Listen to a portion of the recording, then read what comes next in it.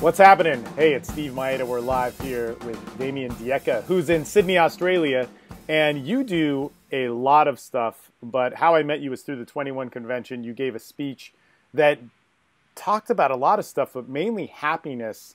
And I run these groups through my programs. And people, when that video hit live, because all the 21 convention videos took a little while to get up there on the feed, and yours hit probably a year after you had given the speech, man, a bunch of guys in my group were enormously responsive to that, about happiness, about how you presented yourself, and how it was refreshing to hear somebody that had experience with women, dating, lifestyle, that wasn't giving a message that was all crazy. And from there, we spoke, we hung out, all that sort of stuff. And, it's been over a year now, and we've been like, man, we should do some sort of podcast and get together. How would you introduce yourself, man? Because you have so many things going on. It's really cool.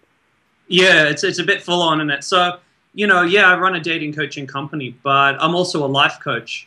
But my passion lies with psychology and human behavior. So, I'm not a psychologist, I'll say that up front, but it's an area of, I'm a prolific reader and researcher. Like, I go nuts. It's the one thing I think you've noticed. It's one of the reasons we got together is I'm nuts for stats and information and the truth and what the scientific information really shows about men, about women, about how to be happy. So what am I? I'm a guy who's passionate about helping people improve themselves.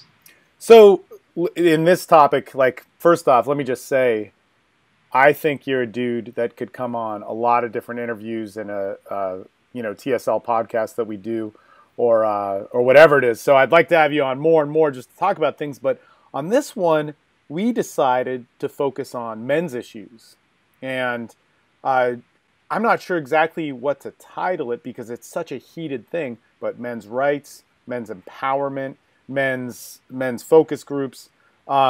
This is something that has been a big part of what I've wanted to move towards.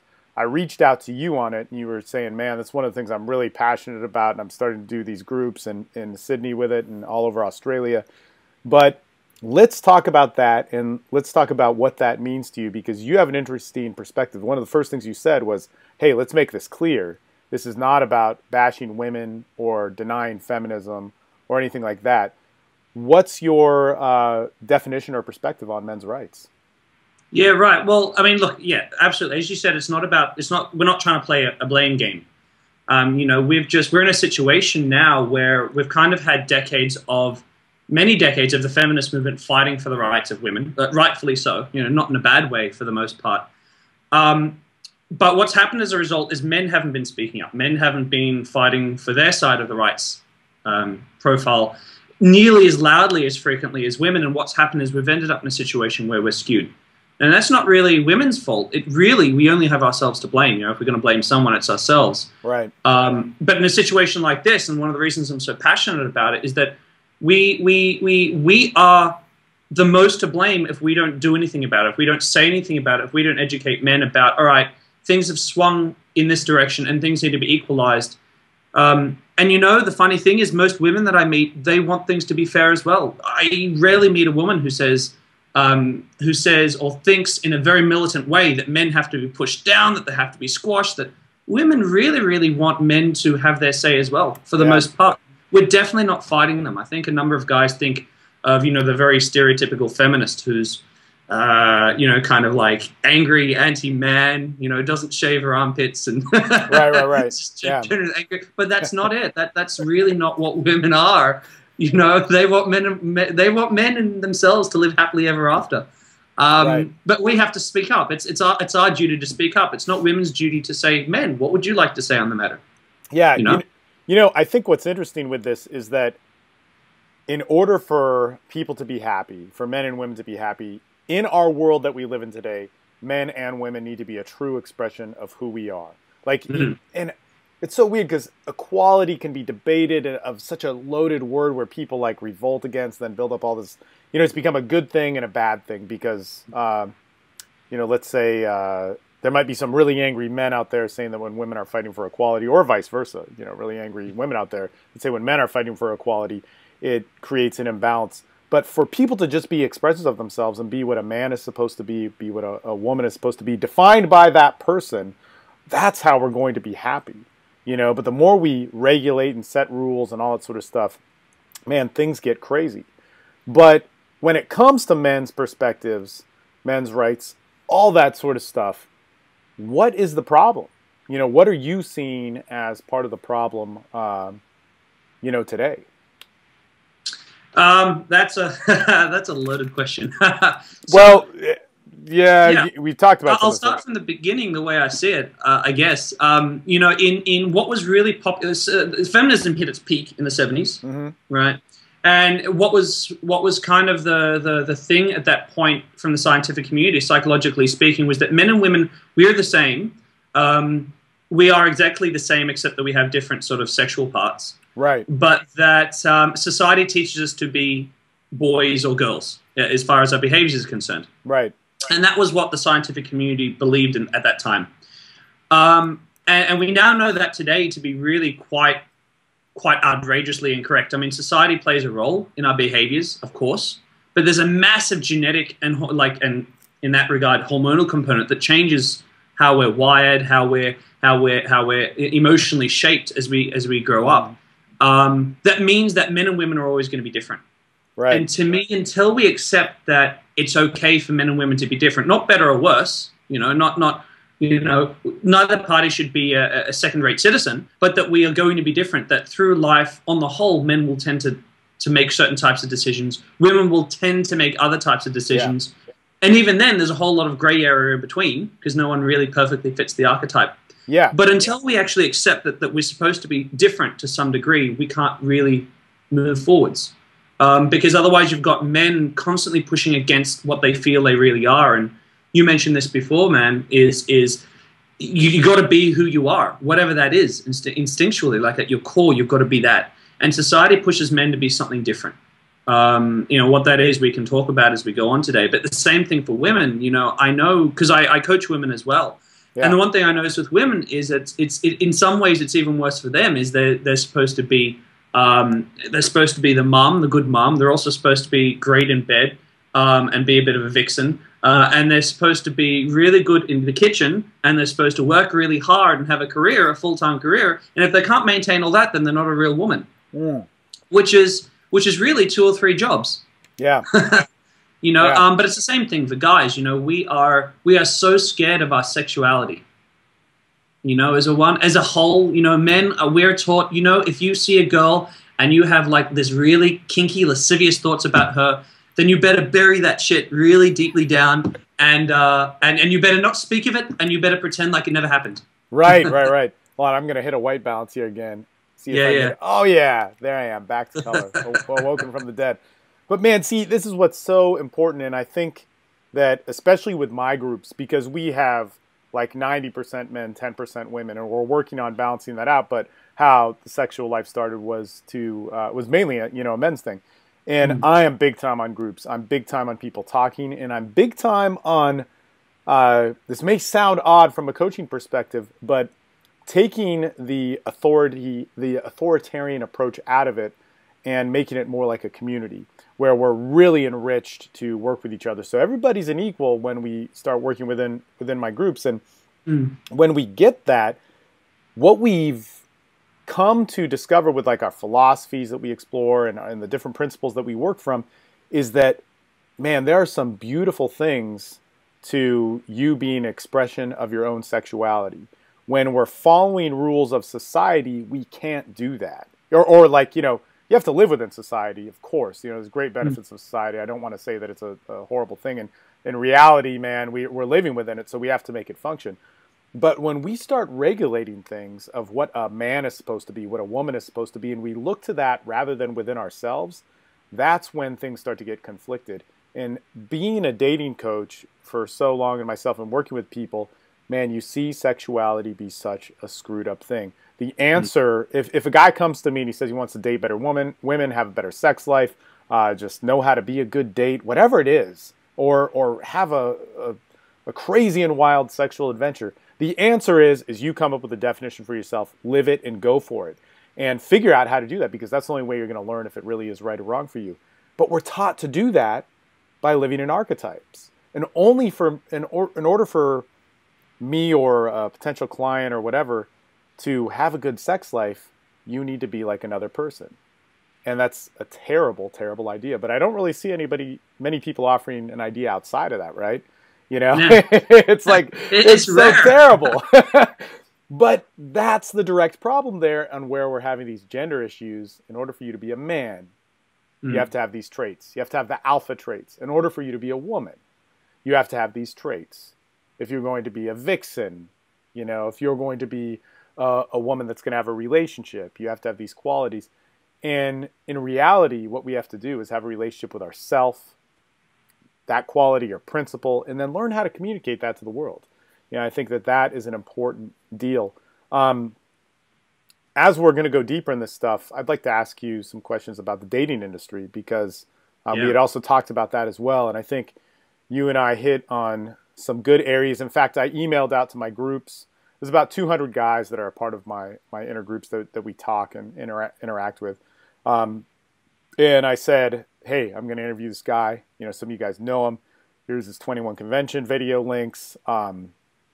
What should I ask him? And one of the guys actually had brought up, he's like, well, he brings up authenticity and being natural, but then there's a day game approach with all this sort of stuff. And he didn't really, I don't think he examined all of your stuff, you know? Sure. It was more like, you know, the tagline of a day game coach or a PUA coach, and then an authentic and natural guy. And he wasn't a native English speaker guy either. But what is your approach on the whole industry of dating, seduction, pickup? What's your take on it? Yeah, sure. So, I mean, when it comes, I mean, look, one thing everyone, I guess, has heard about for a long time anyway is this constant beating over the head of, you know, attracting women is an art form, it's not an exact science, blah, blah, blah, blah, blah. But as a result, it also means that there's more than one way to approach girls. There's more than one way to talk to them and interact with them. And what I've noticed of, you know, the pickup industry as a whole, and of course that's a very big bucket that I'm creating, and I'm making a generalization.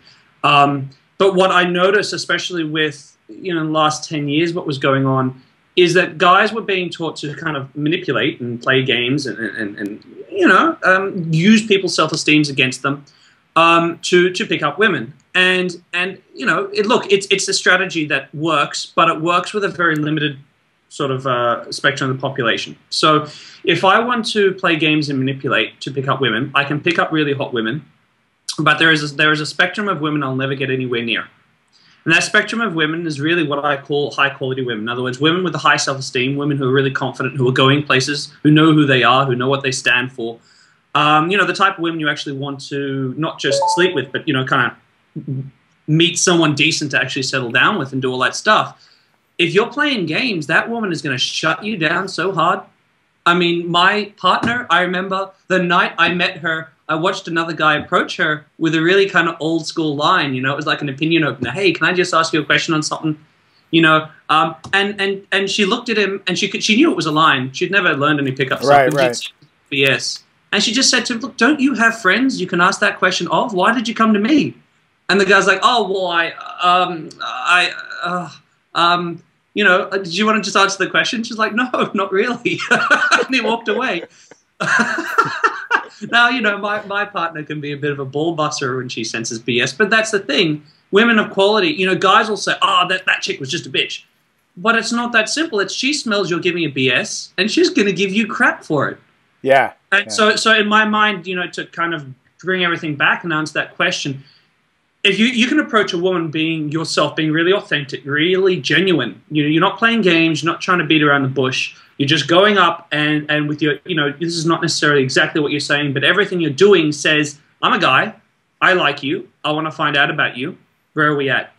You know, right. And that's you're not lying, you're not cheating, you're not manipulating, you are walking up to a woman, you're learning to make her laugh, you are learning to build rapport with her on real topics, things you both actually care about and give a damn about. You know, if you find a chick who she's into tattoos and wild parties and smoking crack, and you're into like chilling out on the beach, reading books and meditating, you shouldn't want to pick her up in the first place. You know, that's really that's where I come at it from. If you know how to make a woman laugh and you know how to share passions and build connection with someone, You know, and you know how to be confident. You don't need to play games. You don't need to manipulate. You don't need to be anything but authentic. And a lot of guys really miss that point along the way because they get taught that mantra of guys can either be a nice guy or an asshole, and nice holes get laid, so let's mimic assholes. But that's not it, and that's also part of being a man, is that, you know, the nice guy is what we call all heart and no spine, right? Yeah. He can't stand up for himself. Women can't respect that. And an asshole is all spine and no heart. And women would rather a man who's got spine than a man who has no spine. So he'll get laid. But a real man is a guy who's got both. You know, he's sensitive, he's open, but he's got backbone. He can stand up for himself. He's not going to take crap from a woman. He's not going to take crap from anyone, not just a woman. But anyone who's going to put him down or who isn't right for him, he's got no time for that. He's got a high self-esteem. Yeah, and potentially all this discussion may be food for yet another podcast. Yeah. Because, I mean, this is what I do. And this is clearly what you've done a lot of and, you know, still do, as well as many other things. But, man, what I really think is, like, I can be a non-quality guy, I can be a good quality guy, but I'm gonna sync up with the state I'm at. If I'm being my non-quality self, which is based on, you know, a whole bunch of other stuff and really reliant on running from the fear of who I am, running from the rejections that might come from me being me, it's not going to be good. And the only chance that I've had, because I've had every type of relationship, I've had good ones, I've had bad ones, I've seen a lot of consequences of, you know, different types of relationships, and everything that I could imagine that I wanted, I went for, and I feel that I've gotten when it comes to sex and relationships. And that had nothing to do with what made me happy. That had nothing to do with what gave me functionality in relationships. And maybe nothing may be the wrong word for that, but it had so little to do with all of that. And what had so much to do with it was where I was at, working on myself and learning how to communicate that to other people. But man, you bring up, you know, this idea of being a man, having a backbone, having some sensitivity to you. What is your viewpoint on, you know, being a man? What is being a man? What makes men different? You mean as opposed to from women? Yeah, yeah. Yeah, so again, you know, it's a big question, but one of the things that I say, and you know, I'll preface this, you know, this isn't really my material, as in I take this from fantastic authors, fantastic instructors that I've worked with over the years, of course. But really, the big thing is that men like to be straightforward. So we like simplicity, we like emptiness, we like freedom. And what do I mean by all that? What I mean is that if you look at a little boy, and a little boy sees another little boy with a toy he wants, what a little boy will do is walk over and say, hey, I want that toy. Right. We don't mince words. We don't do anything strange. We don't kind of play games. We don't do anything like that. All we do is we see what we want and we go for it. And we say, this is what I want. If you watch two little girls and one little girl has a toy and the other one doesn't, and she wants that toy, she will do one of two things. She will walk over to that girl and she will negotiate a way in which they can both share that toy. Or she will walk somewhere else and she will have a whole lot of fun doing something else and draw the other girl over to her instead. And then she can walk over and have the toy. Now I'm not trying to create an argument of all women are supposed to be manipulative and playing games. Yeah, and I think that's important because people get caught up in that, like somehow Damien Diecke has now made a rule, and no, it's not that. Anyway, go on. Yeah, no, it's definitely not at all. But all I'm trying to do is create this contrast of already at such a young age, girls are negotiators, and they will use language and structure relationships to get a mutual outcome, which is a very smart strategy. Boys are much more impulsive. They're much more.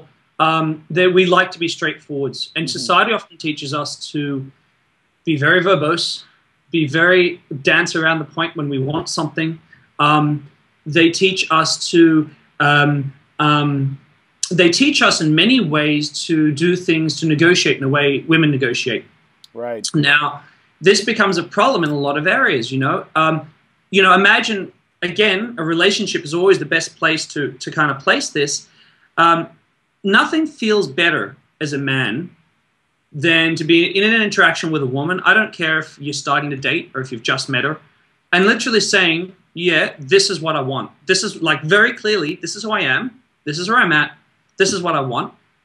To actually blurt it out and not dance around the bush and not try to do these other things around the edge feels incredibly masculine. Right. It gives you this real feeling when you're just really upfront about what you want with people. You know, to be masculine is a heck of a lot more than that, because to be masculine, we have a massive amount of testosterone. So to be masculine is to be plagued by this constant sexual arousal / aggressive tendencies / you know, we have this really dark part of ourselves that will kill, that would be willing to kill. And to be masculine, to be a man, is actually to be aware of and comfortable and in control of these parts of ourselves. Yeah. You know, one of the things that I always talk to guys when we go through sex and sexuality, which to me is really a definition of so many things.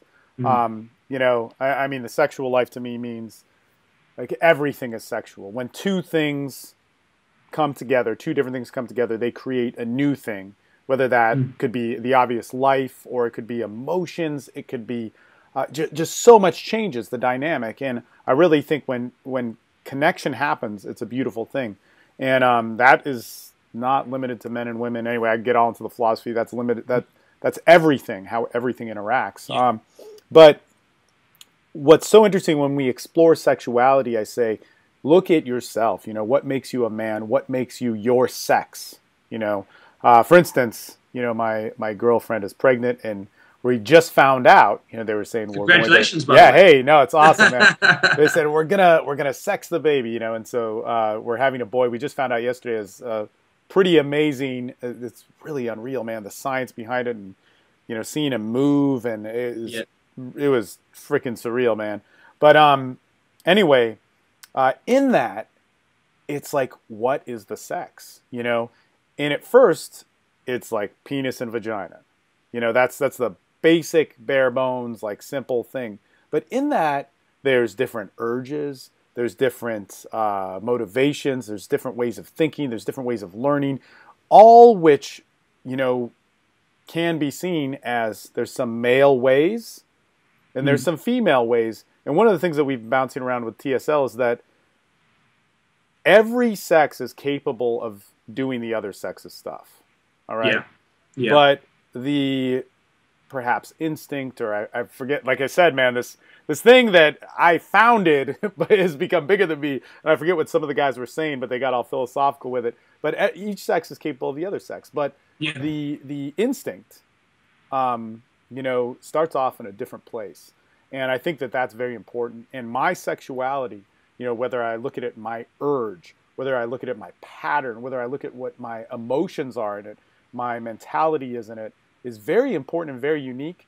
But if I am ashamed to feel like my definition of a man or my definition of sexuality, then I start compensating. I start compromising who I am. I start taking away things, adding things that don't work. I'm afraid to say that chick's hot because that might be a, you know, attacking. That might be a bad mentality. This might be objectification. Yeah, sexual objectification. You know, we're getting into rape culture, all that sort of stuff. Yeah. And I think that those things are valid. But if you don't know what they mean for you, if you don't know, like whenever anybody is objectified to be an object and then truly treated in that way, that's bad. But part of a desire is sexual, man. In fact, that has nothing to do with objectification. It has to do with like, man, that chick is fucking hot. That is hot. I am sexually inspired towards that. That's a part of me. My sexual mind is different than my logical mind. And we're caught up trying to have a logical discussion about sexuality, and now all these people are making rules about sex and gender without taking into consideration how people think, feel, share emotion, communicate, and actually have sex when they're aroused. And it's too bad. Anyway, that all being said, do you have any thoughts on being a man? What makes you different from being a woman in terms of the raw sexual aspect of it? Like how that affects them, I guess, well, let's keep it simple. Because this again is kind of a loaded question, but how men and women are different based on how they court or communicate or flirt. Yeah, well, I mean, look, the interesting thing is that both sexes notice sexual cues straight away, right? Mm-hmm. So, you know, even the research says the same thing. Both sexes, men and women, if they see as a member of the opposite sex that's hot, they'll both go, huh, they've got my attention.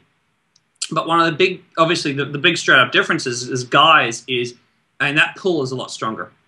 You know, for guys, you know, it's also to do with mating strategy and all that stuff, you know, and that we never have to worry about pregnancy. Our first pull is towards something sexual. Yeah.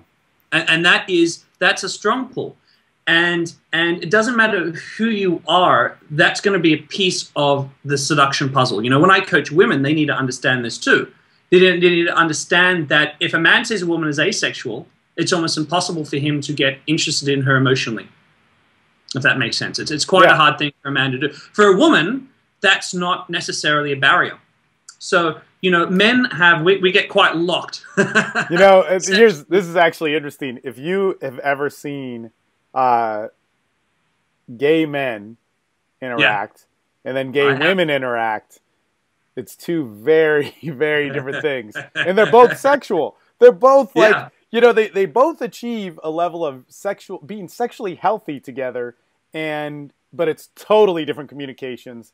I mean, it's just a night and day difference. And then when you see heterosexuality come together, it's like, it's the conflicts of those two things trying to communicate. It's pretty nuts, you know? But yeah. So there's this, I mean, you know, there is this natural, and I believe it's completely natural, by the way. There's this natural competition between men trying to have sex. And by the way, for men, very often sex is an important part in the falling in love with someone.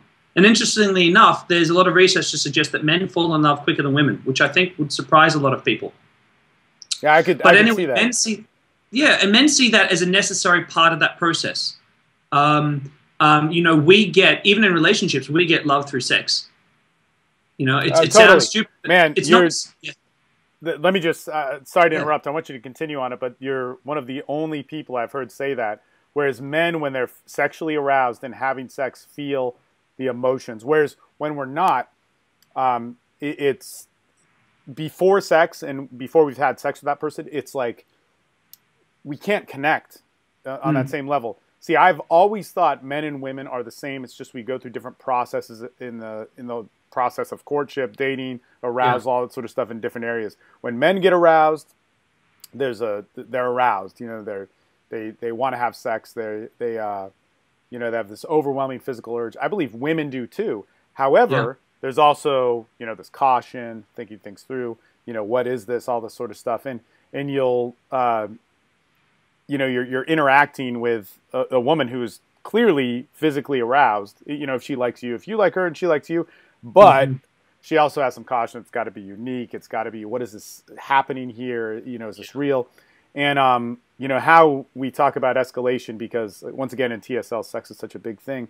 Escalation is, how do we communicate within that? How do we, you know, the resistance that we get from women is a good thing. It means we're on the right path, because that's part of her process. But guess what, guys? You're going to have resistance after you start to have sex. As soon as you start to have sex, as soon as that happens, the emotion kicks in, the doubts. And here's the thing, man. It's so funny, because if you talk to women who are really sexually active and are not committed to a relationship, if they have sex with a guy, and I don't know if this happened to you, but it's happened to me too.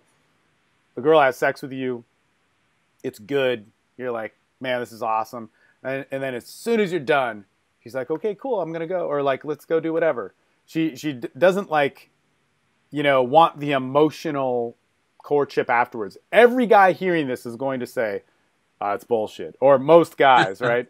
But man, let me tell you, when I talk to women who are sexually active, who are very, you know, not looking to get anything tied down, and they're just going through that phase, or maybe that's their entire personality, they will tell you straight up, they're like, how come these guys, like, take all these stereotypical female traits of, you know, wanting all this girl stuff, like, oh, I want you to, you know, give me some attention, and it's just so ridiculous. And it's like, well, what happens right after you have sex? And like, well, we have sex, and I do what every guy wants. I get up and leave. Yeah, I get it, and it's like, okay, I'll call you when I call you, and it's all good. And you know, it's somehow like, if through that process, we become, once again, equals, man. You know, we Yeah. become the same thing. It's crazy. You know, it's really a cool thing. But yeah, men and women don't get how similar they are. But I feel it's just different steps of the process. Anyway, I didn't mean to interrupt, but I love hearing that because so few people point that out. So few people, and especially in the seduction community, I almost want to say should never take sex advice from somebody in the pickup community because it's so flawed. It's so wrong.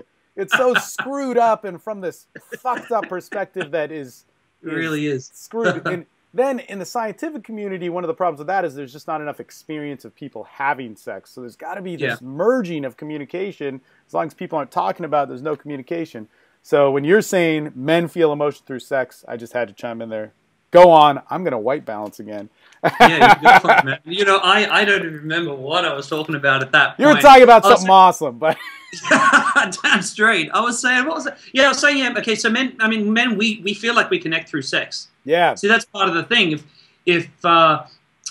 If we feel unsure about our woman, if we feel like we need love from her, what do? We go to have sex with her if we're in a relationship. It's actually a piece of it. So it's very different. It's very different between men and women. I can't remember where I was going with that. I'll be honest. So maybe we should go on. I'll come back to it. Yeah, I think something with the differences of, you know, how men and women date and courtship and all that sort of stuff. But how about this? Let's move on and let's go into some of these other questions because I know we're talking a lot about dating and sex, and we were supposed to talk all of this men's movement stuff. But how is it that men are disempowered in modern culture? Man, yeah, go on. Like what's affected, you know, by that disempowerment? Is it their self-image? Is it the relationship of a whole? Like, how does it work? Because a lot of people might hear that. How are men disempowered in modern culture? Got to be fucking, like, so many of my female friends would be like, what an asshole thing to say. But really, when we start to look at it, you know, there's some ways where it's like, man, men are absolutely disempowered in modern culture. Yeah, I mean, it's huge. I mean, if we just look at, you know, like suicide rates, Yeah, totally. you know, around the world, I was just looking it up so I'd have exact rates for you, you know. But if I look in the USA, right, you know, 4.5 girls per 100,000 people commit suicide every year, which is awful. But almost 18 males per 100,000. So, you know, you're talking about 4 or 5 times as many guys killing themselves every year. And that's, to me, that's indicative of something. It's indicative of something going wrong. But where is it going wrong? It's, you know, to me, one of the big things I was researching recently is boys and girls developmentally, how we're different. And it really starts really early on. So if you look at a male brain, they're actually structured differently, you know. And one of the big differences is the way that you get a boy's attention is caught and held. So it actually requires a much greater stimulus to grab and hold a male's attention. That's a physiological thing. It's a higher threshold to stimulus, external stimulus. And when you have our attention, you require a higher stimulus to hold that attention. So a lot of that's to do with dealing with stress, dangerous situations, danger, blah, blah, blah, historically. But it is what it is now. And then you've got these classrooms that are set up in such a way where boys do best when they compete. Sports are a perfect example of that. When you're competing, when boys compete with each other, is when they work damn hard. And then, you know, boys make a competition of everything, you know, like, you know, the last one there's a rotten egg, and I reckon I can pedal faster than you, and I reckon I can, you know, do more push-ups than you, and we compete. That's how we grow, and that's how we learn, and that's how we play as children right from the beginning. When you watch little girls, how do they learn? They learn by collaboration, talking and sharing of ideas, and, you know, exploring each other's viewpoints. That little girls do that as children, but boys compete, and that's how we learn. But if you look at the school system and how it's set up, and I bring this up because just really, honestly, dude, this is where it starts for children. What is a school environment? It's an environment where you are pushed, you're not competing, especially in Australia and America. Competition is being knocked out of the system so that nobody feels like a loser.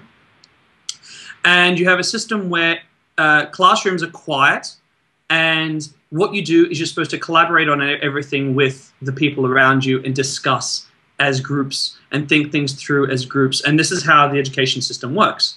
And this is a problem because boys, not all boys, but many boys really suffer with this because this is alien to them. This is not how they grow. And so you get this notion that boys are bad because boys are hyperactive. And boys cause more trouble in class. And boys are going to bug and pester each other in class, and that makes boys annoying to teach, so boys are bad. So from a very early age, what we start being taught is that, hey, I know you've got more testosterone, and I know you have a much higher need to create stimulation for yourself because of the way your brain's structured, but you're a bad person as a result. And so what you end up with is you kind of end up with a 60% higher dropout rate of boys than girls through high school. You know, because right from the beginning, things are structured away from how we know boys work. And let me just chime in here. When you hear statistics, like a lot of my female friends may hear this, and or even male friends, when we're looking at statistics like this, you might be like, well, you know, whatever, that's just how people are. Number one, this wasn't how it always was. You know, men are not characteristic of committing more suicide than women. Number two, if we looked at this in terms of if this was with women, more women killing themselves, or let's say a particular race. Yeah. That's where you would be like, well, wait a minute. In the U.S. or in Australia, you know, African American, well, you know, in the U.S., African Americans, but you know, we're committing suicide at that much of a higher rate. That's the civil rights, man. That's where people saw it as such a powerful thing that had to change, and that's what's crazy. And the other thing too is what I think is so characteristic when you look at just how boys learn and how girls learn. I just know for myself with boys is that there's much more exploration, there's much more adventure, much more hands-on. Once again, this is not to say that the other gender can't have these characteristics or is to be denied of it. But I think what's being said here is that the choice and empowerment of somebody's urge towards education needs to be looked at and facilitated. And as long as it's denied and seen as bad behavior, it's going to work towards poor self-image. There was something that, gosh, man, originally I heard this is very funny. It's from this crazy conservative right-wing radio show pundit, but he said, all the alpha males in modern age ended up in prison. And I was like, wow. You know, and it's one of those things where it's like, you know, here is this person who, you know, clearly people are in prison for a reason and all that sort of stuff. And that's a whole nother issue because that system is, especially in America, has become such a capitalistic venture. It's ridiculous. But, man, all of those people could have had a chance if we had a better way of learning, a better societal image for different outlets. But the restriction, you know, of being a man, the restriction of certain outlets or of how you might want to learn or how you might want to use your body, use your mind, use your emotion. When those are halted, it goes crazy. In fact, I was talking to a guy who deals with anger management and working with people of all, you know, whether they're war veterans to people incarcerated, to people that, you know, maybe had a slight run-in with the law or to a higher degree. But he'll tell you, he's like, man, I work with men, you know, exclusively.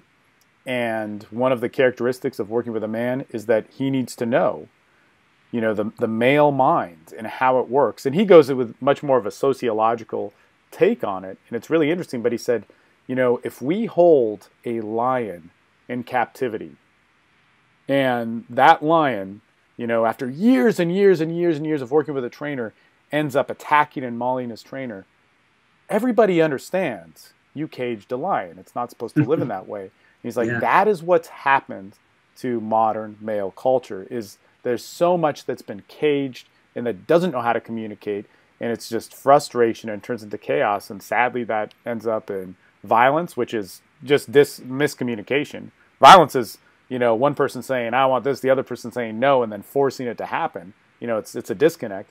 Or it comes in through, you know, inner violence or self-hatred and alienating yourself and isolating yourself from the culture. You know, these things that we were naturally made to do to connect. You know, that's it, man. That's the real nature of human beings, is to connect.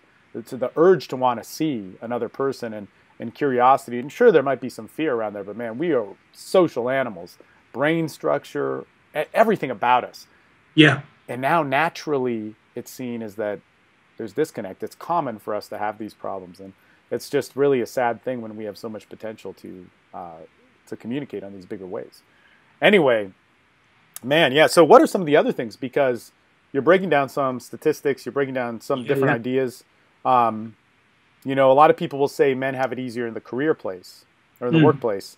But there's also studies showing that, you know, that. Yeah, I mean, you know, there's all that talk about, you know, glass ceiling, and it's an interesting thing because there's a lot of different pieces of research that play into this whole idea, and this isn't really a way that men are hurt, but it's a way that we misconstrue what's really happening in the world around us by not understanding how different men and women are. And you know, one of those things is that you know, if you look at the number of hours that men and women work in an average work week, 20% of men work over 50 hours a week. And only 7% of women work over 50 hours a week. And this is said to, I don't know exactly how they calculate, but they suggest this accounts for 70 to 80% of the glass ceiling, or the income gap between men and women. Right. And one of the things that we don't realize is that there's a number of societal pressures forcing men to work themselves into the ground. It's not because women are lazy. They're not.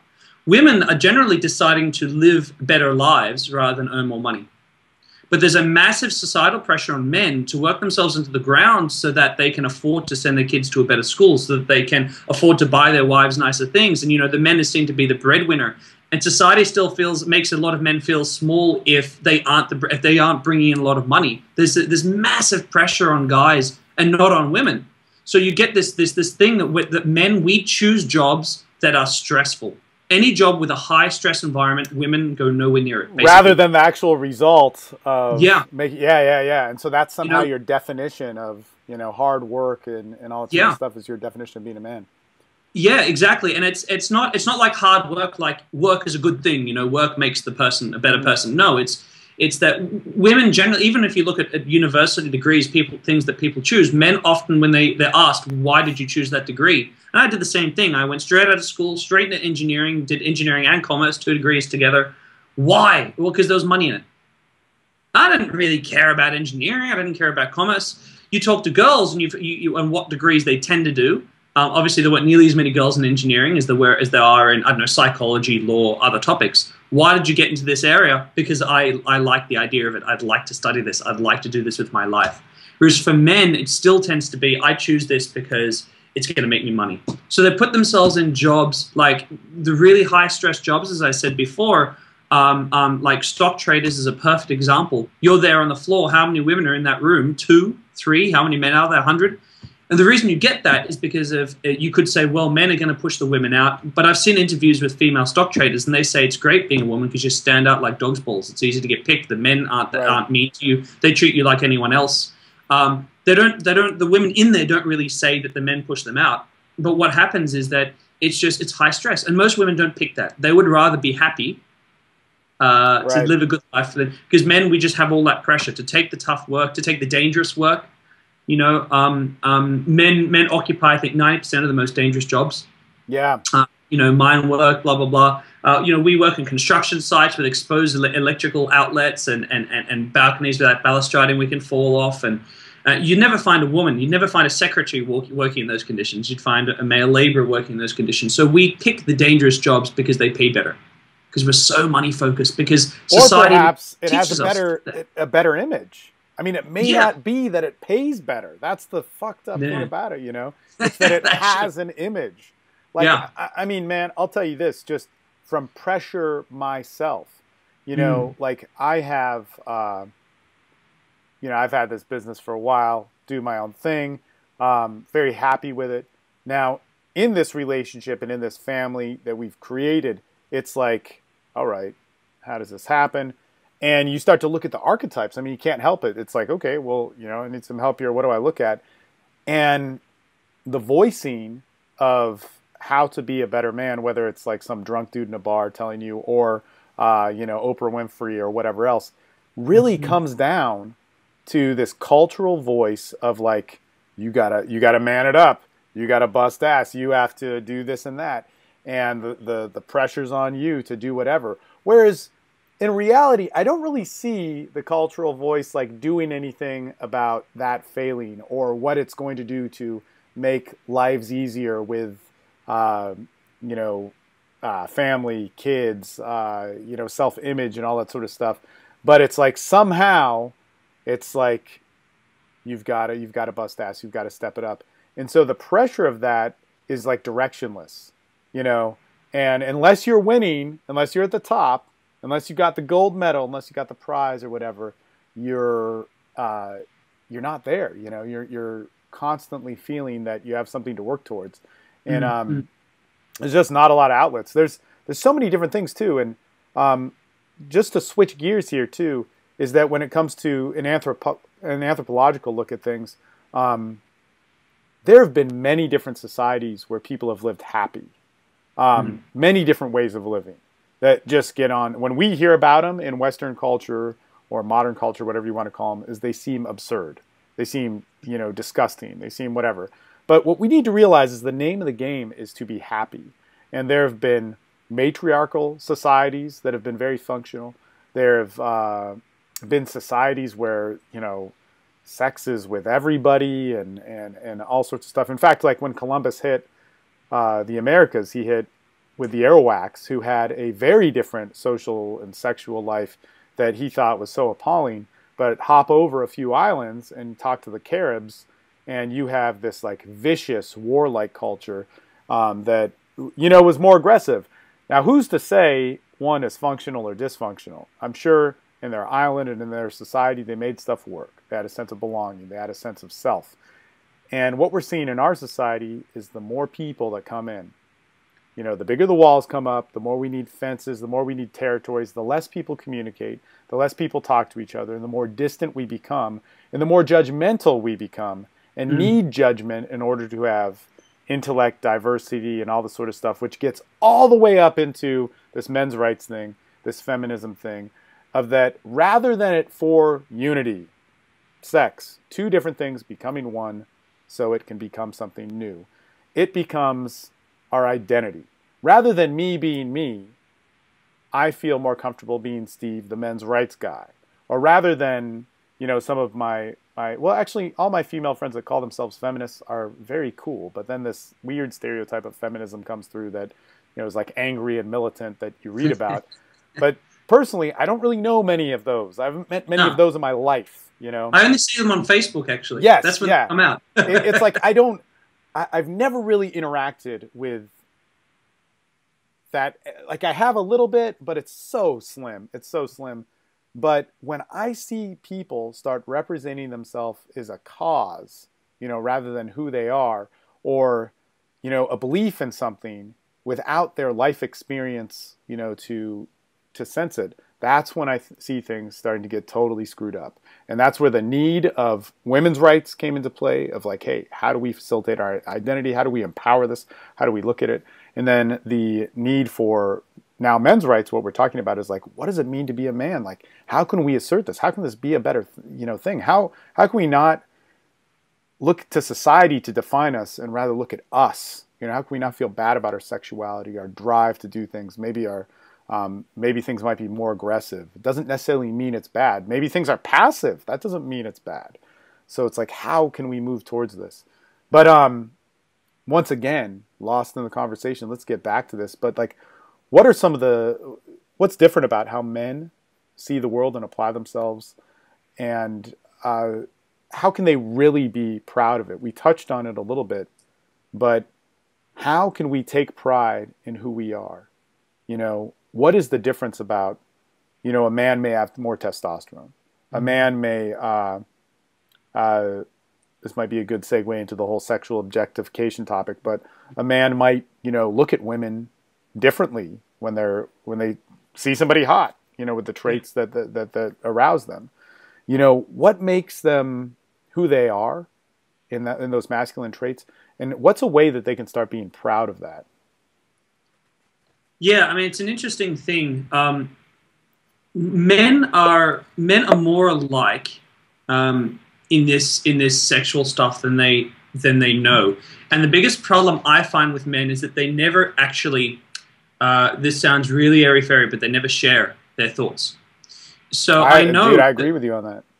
But keep going. Yeah, man. And this is one of the big things when we run, because we run something totally unrelated to dating pickup, which is like men's groups, which is on the work of David Data and coaching men in their own masculinity. And one of the big aspects of that is them sharing really deep, dark stuff that's happening inside, you know. And one man may say, you know, I get this weird kind of thing in my head, like it's like a fantasy, like I don't actually want to rape a woman, but it's this weird fantasy, like I'd love to be able to. I'd never do it. And you know he would never do it. This is a really placid guy. He's not an aggressive man at all. He'd never do it. But he's sharing this weird thing that's going on inside that he conflicts with. And you'll get two other guys go, oh my God, man, I get that. I totally... Yeah. And men don't realize things like this. Like if that sort of feeling comes up, they feel like, oh my God, that must mean I'm a deep down inside, I'm a rapist. Yeah. And it's really crazy, but there are, I mean, that's just a little example. There are so many examples like that where we are, until we realize that that's being naturally man, if that makes sense. Until we realize that, hey, you know what, part of being a guy is to be going to have this really dark, sordid side to yourself. There's part of yourself that's going to think of sex, that's going to objectify women at times, and it depends on how you define objectify, but it's going to do that. And it's going to do lots of things that women are going to tell you in society that's evil, but that's just being part of being a guy. Women still want their guys to be guys. Right. You know? To me, so to answer the question, to me, a lot of it's to do with sharing. Because, you know, at the end of the day, and I don't really want to bring it back to sort of pick up stuff, but a woman is horniest when she feels the most sexy. Yeah. You know, one thing that makes a woman feel sexy is if a guy she likes desires her, wants her, like really hungers for her. So long as it's the right guy, that makes her feel very aroused. For a woman to feel like desired, is a big deal. And if guys are constantly shy and afraid and scared of that part of themselves, in other words, they've got to share it to understand how normal it is. And then literally, you know, I don't like a lot of that militant feminism stuff, but one thing they've got going is I'm a woman and I'm proud of that. Totally. You know, for women, it's kind of, it's the same deal, but it's different. For women, it's the fact that they can be crazy, emotionally crazy all over the place, neurotic at times, but every woman feels like that. Every woman experiences that, but they don't share that. Because women are supposed to be normal, just like men, so to speak, and they're not. They're just different. So men, we've got this dark sexual side. That's a big part to being a man. And you know what? Getting together with other guys and actually sharing that deep, dark stuff, you'll be amazed, man. We're on the whole, we're just not that different. We share this dark side, and once you realize we've all got it, and that's a part of being a guy. I'm just gonna chime in again here, man, because this is like where, you know, you and I don't talk all the time, but here's one of the big crossovers: is the need for men to communicate and share is fucking huge, man. And people don't realize that. And just to share that sort of stuff, or like it could be something, you know, that takes some courage to share. It just might be like, I just want to say it. You know, there's something about, like, for instance, if we're going to say something publicly or to a group of men and women, it might be inappropriate, but when there's a group of men, it can absolutely be appropriate because everybody would understand it. Whether that's talking about life or it's talking about relationships with women. So it could be saying something like that would be interpreted as massively like judgmental and sexually objectifying thing, or it could be something which is just so alien that women or a group of men and women wouldn't get. You know, there shouldn't be anything wrong with that. And the pride to take a stance and be a man should be, man, people should be voicing that and what that is. Now, what's interesting, when you brought up this idea of, you know, dark sides and whatever, you know, I truly believe women have that too. By saying that doesn't mean that women are like, you know, these secret whores and, you know, women are everything that women are. Right? Yeah. I mean, like women have everything within them. I mean, it's just like you discover it. It's not bad. You know, men have everything within them. But guys will always talk about, you know, women have this rape fantasy. And it's so interesting because men have many fantasies about sex too. And that being one of them. That does not mean, and see, here's the fucking thing, man. It pisses me off because the more people limit communication about sex, the less people will talk about it. Having a rape fantasy is not rape. Having a rape fantasy is not you actually going out and forcing somebody to do something while they're actively saying no, actively fighting against you, and you forcing a sexual act on them. That is not that. It's not the action of that. But the fantasy of that may happen. And here's actually my history. So my sex life, and I was I talk, like, again, I have men's groups and we talk about this stuff too. And my sex life started out without my decisions being fulfilled. And my actual sexual activity started out with my girlfriend at the time being kidnapped and sexually assaulted. And I mean, like, I was a virgin, or I was no longer a virgin for 2 weeks, and this shit happened. And after that, it was like all confusion. Okay, so then I go through my life. I don't have relationships. Don't get it. It just, you know, it's a confusing situation. Clearly more confusing for her. And the thing is that as I started to get sexually active, you know, I start watching pornography, which I actually don't have a problem with that. That's like another heated issue too. But I start to become sexually active. I watch porn. I'm going, man, I like this. Fuck, I'm like the rapists that, you know, that ruin lives, that do these horrible things. And then I start having sex. And years later, actually, you know, like years later. So this happened when I was 18.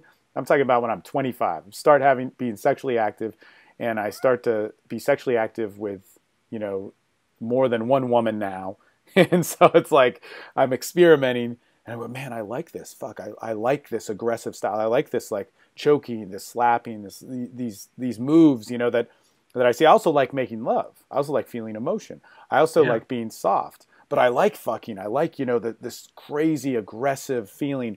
Man, I'm a horrible person. So now I'm going to only communicate with these people with my secret self. You know what I'm saying? I'm only going to empower. And in order for me to do that, then there's this bad side of me that I can't talk about. And man, we need to talk about sex. Everybody and what you like and your sexual urge, you know, my sexual urge, everybody is an individual watching this is an empowered point. That is you. Whether you got there through, you know, what people did to you, bad experiences, but fucking own that. You know, I didn't ask for a lot of the things that happened with me sexually, whether it was a mutual agreement with somebody who was really bad for me and it just didn't work and we were confused, or before I could make a fucking decision about sex and I was really young and stuff happened. That is not an excuse for me not owning who I am as a sexual person. Those things changed what I like and dislike through sex. All right? Those things shape me.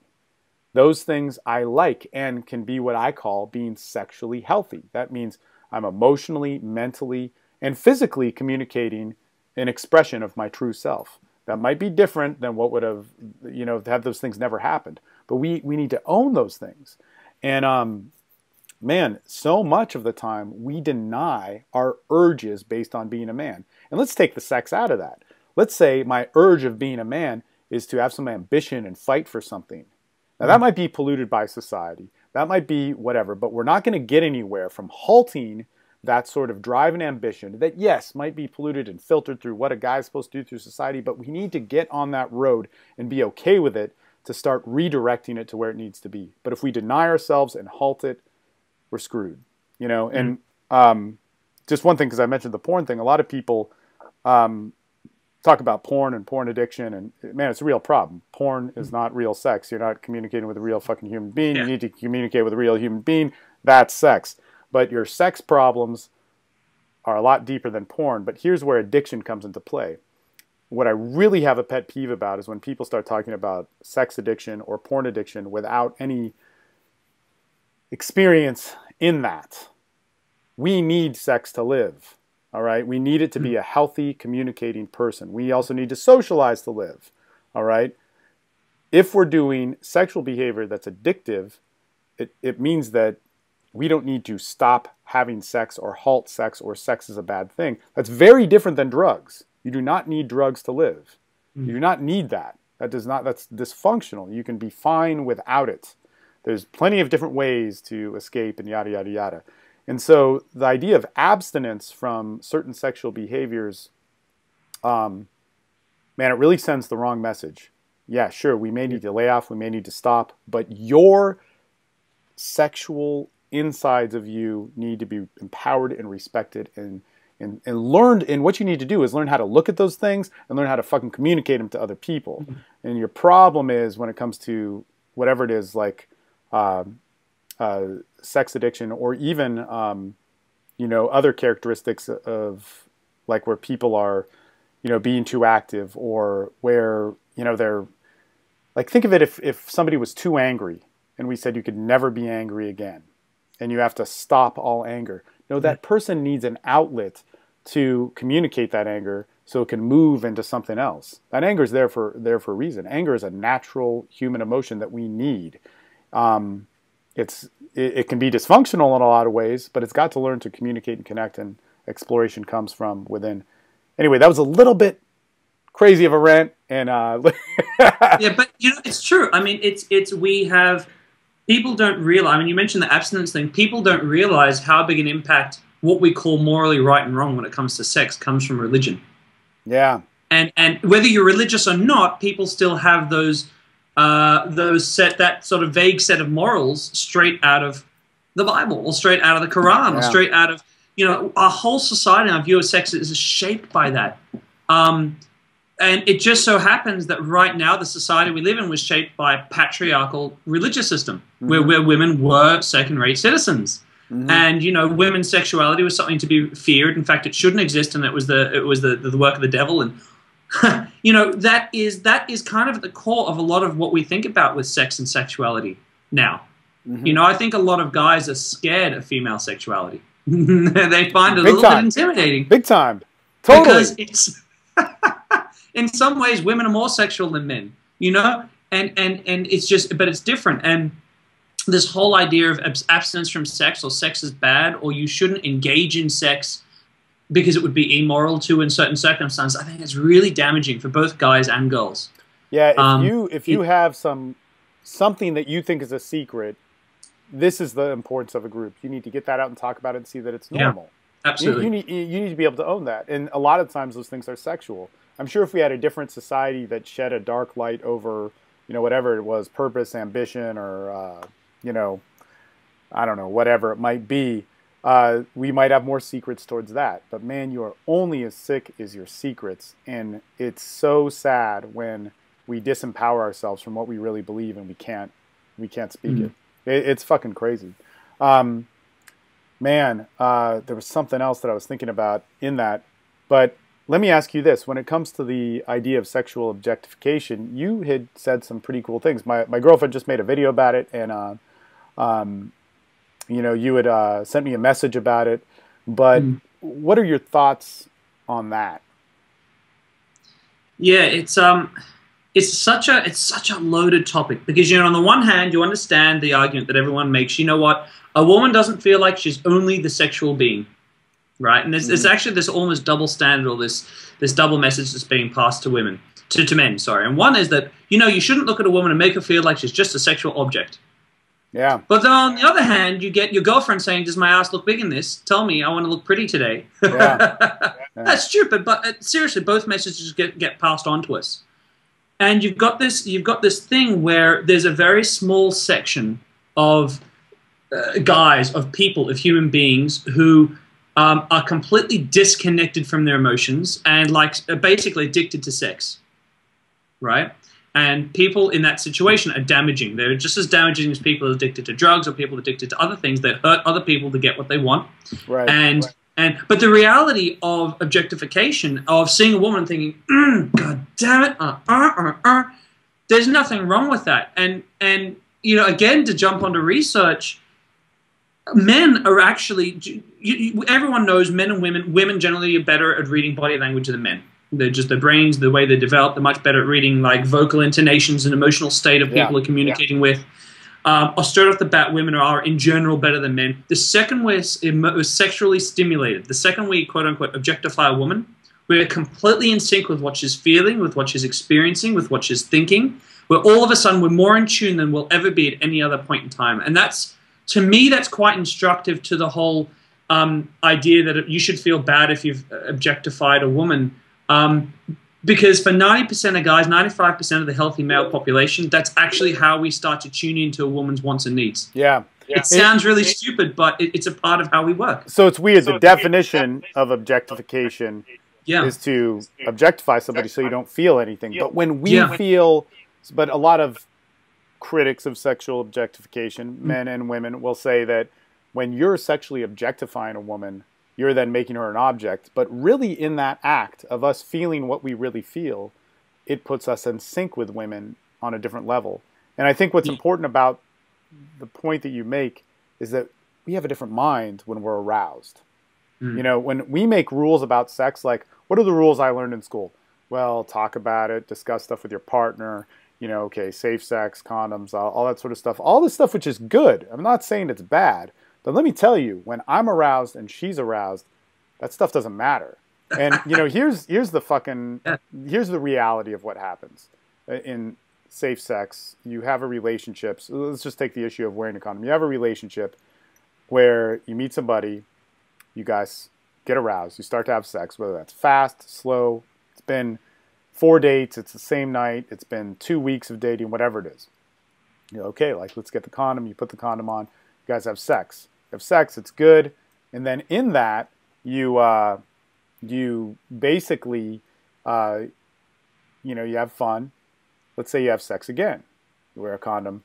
Let's say a week goes by or a day goes by, or you guys had one period of sex where you used the condom, and then all of a sudden you feel like you know each other and you're like, man, let's go for it.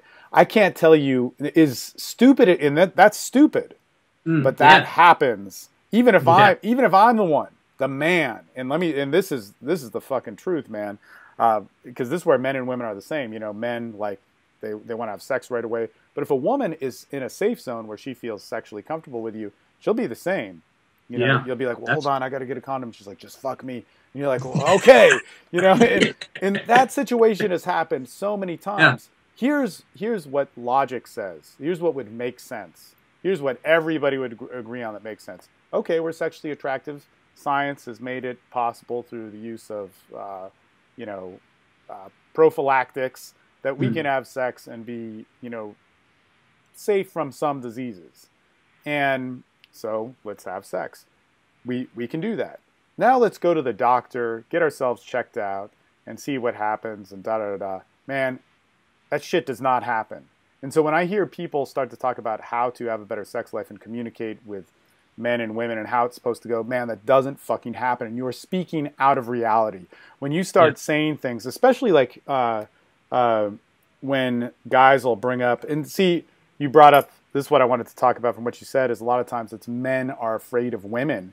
And guys who enter in the seduction scene are, a lot of times, that's their issue. You're afraid of women. You know, the reason why you can't, you know, sexually perform in front of a woman where you have erectile dysfunction or whatever, man, it's not just the addiction to porn. You know, I get it. I get all that stuff, you know, the desensitization, whatever. You need to get comfortable with who you are and expressing that to a woman. And your overall fear is much deeper than that. If you, and the reason why I say this is because, man, all the guys I know who've seen sex therapists, and at first I didn't argue with them because I'm like, yeah, this is what I do, but you know, I'm not a psychologist. But man, I've worked with a lot of people. I've worked with a lot of people in terms of addiction as well. And I do get this, but now I'm putting my foot down on it because I've seen so many guys work with sex therapists, and they'll tell them, don't masturbate for 90 days. You know, we see this on the TED Talks and all this sort of stuff. Don't watch porn. A lot of times there'll be regulation of dating, don't touch, don't escalate too much, don't have sex. And so then these guys will then physiologically, you know, start to get erections, start to be able to come, because a lot of times they won't be able to complete, they won't be able to, like, a whole bunch of issues, not be able to get it up, come too quick, you know, yada, yada, yada. But there'll be something that's out of their expression of sex. And so they'll fix that, and then they'll go on to have completely dysfunctional relationships. They'll go through getting a lot of prostitutes. They'll go through having sexual relationships that they're detached from. You know, that was a lot that happened with me, is that it was like, okay, well, now I got these skills. You know, one of the curses was getting good at pickup. It made me able to have multiple sexual relationships that I had no connection to. And then I hated sex, and then I didn't like it, and then it was horrible. The thing is, you have to get back to who you are and be able to be open and intimate in front of somebody. And a lot of times what society will give us in any realm, whether it's learning martial arts, presenting yourself as a public speaker, starting a business, dating, sex, is how can you do this without failing? How can you do this without experiencing you know, screwing up, losing. Yeah. And when we do that, we can only do that without being ourselves. And so we learn these hacks. We learn these ways to do things which are detached from us. And then we build a dysfunction, man. You know, we're making money, but not us. We're having relationships, but not us. I'm having sex. One after the other, isn't it? It's one hack to cover the other to cover the other along the way. Man, and that's the thing is there's no shortcut. I'm sure you said you're like a really busy guy, and I think we need to have this discussion more. And I also think that we need to have it where, man, some of my guys would just love to ask you questions because, once again, there's also this, you know, people really have liked a lot of the stuff you've said, and bringing some very reasonable sense to some hardcore issues that aren't just around men's rights. How can guys find out more about you? And then I'll ask the rest of the questions later. Yeah, man. Look, guys can check me out on the website, my website. So the company I run is School of Attraction. So they can just head on over to schoolofattraction.com.au. They can check me out. I've written a lot of articles and done a lot of videos on a lot of these types of topics. But you know what, man? I'd love to have a chance to answer some of their questions if they've got them. You know, if we want to chat. I enjoy these little chats, and I enjoy it. I mean, these guys don't know, but you and I every now and again we have a bit of a chat on Facebook. Yeah. We start to argue for a case on a post someone's put up on a new article that's come out in research, and there's a lot of areas of passion and interest that we kind of share outside of just dating and pickup, or outside of just men's rights. Totally. And yeah, man, I'd love to talk more about some of this stuff as well. Absolutely. And here's some things, because you turned me on to a lot of stuff. But what are some things, including your own resources, that if men are looking to empower themselves better, what's a good reading list? What's a good, maybe your websites that can facilitate that? What's a good outlet for them to find how to empower themselves? Yeah, right. So, I don't have a lot of material on this online that's of my own at this point, because we run our training programs for the men. We run the trustableman.com. But we only run those programs in Sydney at this point. But I tell you what, if men are looking to explore this area themselves, there's really two places I'd send them, because these have been two of the most instructive books on the topics that we've been discussing today. And one would be the book that I mentioned to you, which was The Myth of Male Power. Yep. And that was a fantastic book. Before that point, I had no concept of how many ways there were in which the balance of power had skewed against men, how many ways men were disadvantaged. We don't see it, and that was just absolutely blew my mind. And the other book which I found absolutely incredible was, and I'm sure you've mentioned it to your group before, is The Way of the Superior Man by David Data, and that's still my favorite book of all time. It's interesting that I've never seen a book where, and this book's written for men, right? But I've never seen a book where so many women have read it and then come to me and said, oh my God, I've never felt so typecast as a woman before, but in such an accurate way. Well, it's funny because he also writes books for women too, Yeah, absolutely. My partner was almost kind of half angry at that point, because she, up to that point, had always assumed, I'm unique. I'm quite different from most women. I'm very unusual. And then she reads this book and she's like, God damn it, this is me. Yeah.